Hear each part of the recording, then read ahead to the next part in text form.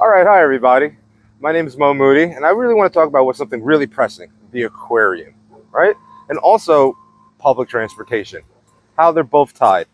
Hot topics currently being discussed currently on the District 15 public forums and debates. Now, let's start with the aquarium. The aquarium is a good deal. Now, let me explain, right?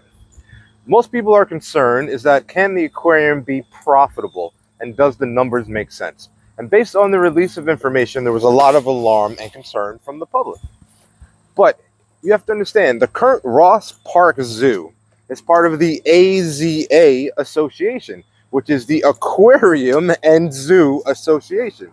That means that zoos and aquariums are connected. And the current aquarium will look to get the same type of certification. And based on the raw physical data, that if every single person who visits the Ross Park Zoo would then also visit the aquarium will break even and pay for itself. Now, I've done a lot of research, looked into a lot of different aquariums to try to get a feel of like how top performing and low performing aquariums are doing. So looking at a low performing aquarium, there's an aquarium in California called the Aquarium of the Pacific, all right? And the last year of 2022, they only had 1,500 people attend that aquarium, which is really low numbers. No offense to the aquarium, probably a great place, right? However, they still broke even, as in they didn't lose money. Even with a small, minuscule turnout in a smaller location, still paid for itself. So the concern shouldn't necessarily be there. Now, there's another study, right? If you look at the aquarium in Atlanta, Georgia, all right, you can see that it will be on the probably the best aquarium list and the worst aquarium list, depending on which search that you're doing. But nonetheless, on average, they're still making about $30 million profit or breaking even during the pandemic. Most aquariums in most places have hit a major downcline because of the pandemic. Numbers are still being flexed and being worked out as we come back to normality, okay? But to keep this in true focus, if you look at that particular aquarium that did 30 million, let's look at a top performing aquarium. All right, so now there's a study of an aquarium that was done out of New England, and the New England aquarium, it was generating $256 million a year for the city, and about 253 plus or minus million for the state. So a top performing aquarium is generating about $500 million a year.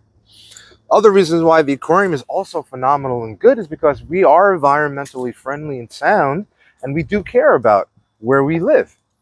And when you have an aquarium, you're able to pull up fundraising for research. And those monies that go into it help unlock future discoveries. By having an aquarium, you also become an animal rescue haven for animals that need a place to be saved.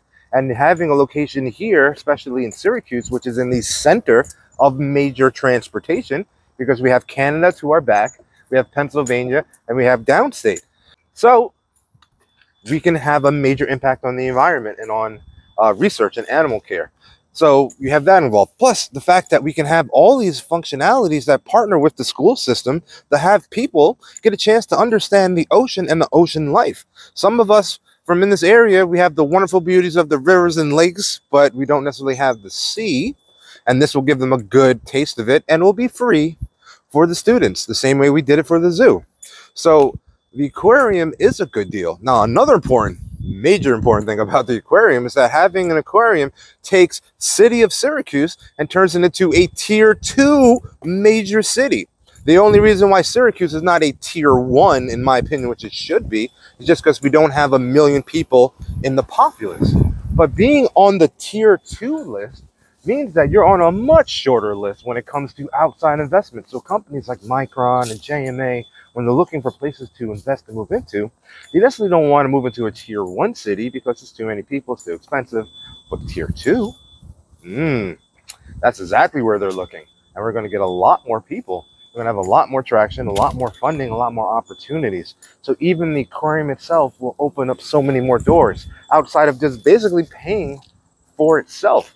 Now, the other important key thing is that I plan to be on the Ways and Means Committee, also be involved in the Economic Development Committee to partner with transportation and tourism, in the area. So I want to be able to drive that and make sure that I can use the expertise of my experience within the tourism industry, because I have tons of experience, to help draw in more tourism to guarantee that the aquarium will be profitable, so that we can then take those funds to use what we want, which is what we need, like an enhanced transportation system within the county. Now, I want to be very clear. Centro has been a great partner to the county, and I look forward to working with them, and I'm currently reaching out to them to take advantage of the fact that they're currently investing $34 million of their own money back into the transit system. I want to partner with them and give them an idea of how we can come up with a solution to maximize those dollars and be able to have a serious impact. Their money, not ours, not taxpayers' money.